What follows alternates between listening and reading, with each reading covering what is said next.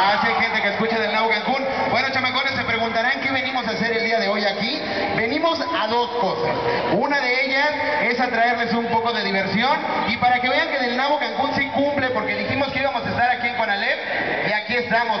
Y bueno, les invito a todos los chamacos de allá atrás que se acerquen, están muy lejos, no comemos, tampoco tragamos, pero venimos a cotorrear un ratito con todos ustedes.